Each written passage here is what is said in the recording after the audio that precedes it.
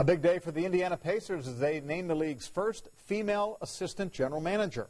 Kelly Krauskopf will take on the role within the basketball operations staff, working to build and develop the team. She says she's excited to hit the ground running and hopes to encourage others to follow their dreams.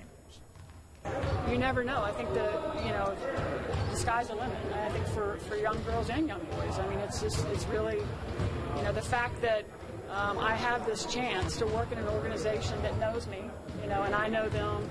I've been afforded the chance to do some things, special because of the support that I've had. And I think she's going to bring a unique perspective. But again, it's going to be made a big deal about what this is.